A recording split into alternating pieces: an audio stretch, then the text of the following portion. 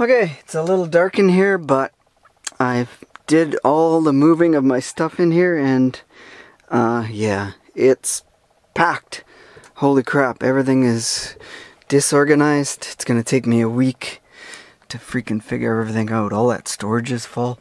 So, yeah, and the other van is empty, or pretty much empty. I just threw whatever I didn't want in it.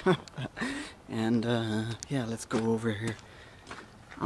Also, the good thing is the other guy wants to buy this, and here it is. That's the empty shell of a van, except for all my junk. And couch folds down into bed. Spare battery. I gotta take my good battery. So this is the last sayonara of my van. So how's this difference in vans? Oh my goodness. The Dodge is quite huge comparison. And heavier frame, that's for sure. And taller.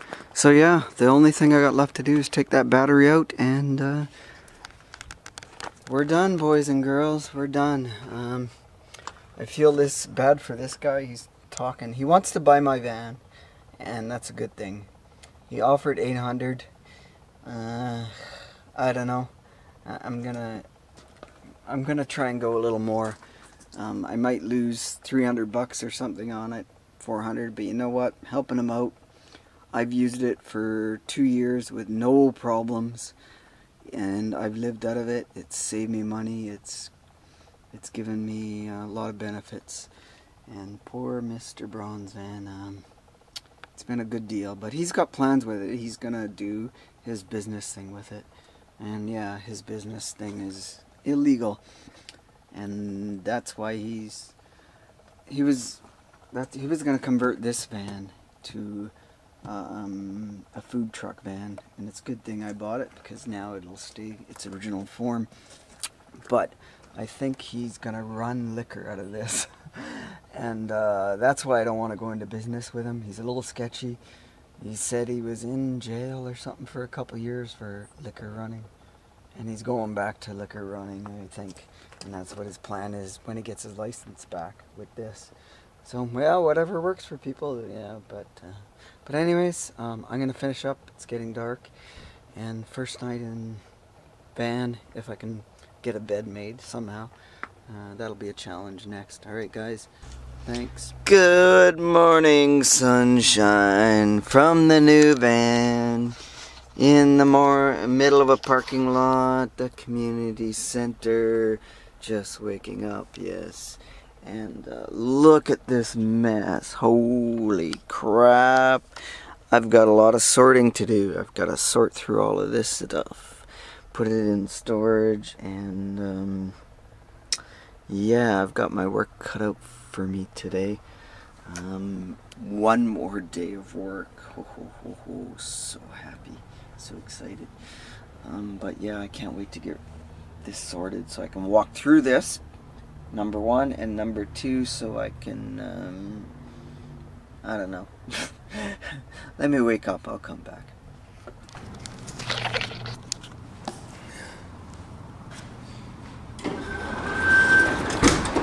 Okay, beautiful day, sunshine's happening, and my final trip to the library here. Final trip, because this is where I slept last night, this morning. But the thing is, it was freaking loud, but I sleep like a rock and I didn't hear a thing. I'm a little too close to the main road here. And that, you've seen this guy before. He camps around this area, but I really don't know if I like that storage overhang. But for now, okay, first fill up, and we're gonna check gas mileage. We'll set the odometer. The other thing is, first impression of the drive. Yeah, I love it. It's so much smoother driving than the Chevy. Steering is definitely a little lighter, and it's not as creaky and rattly, I guess, for wording, and much smoother.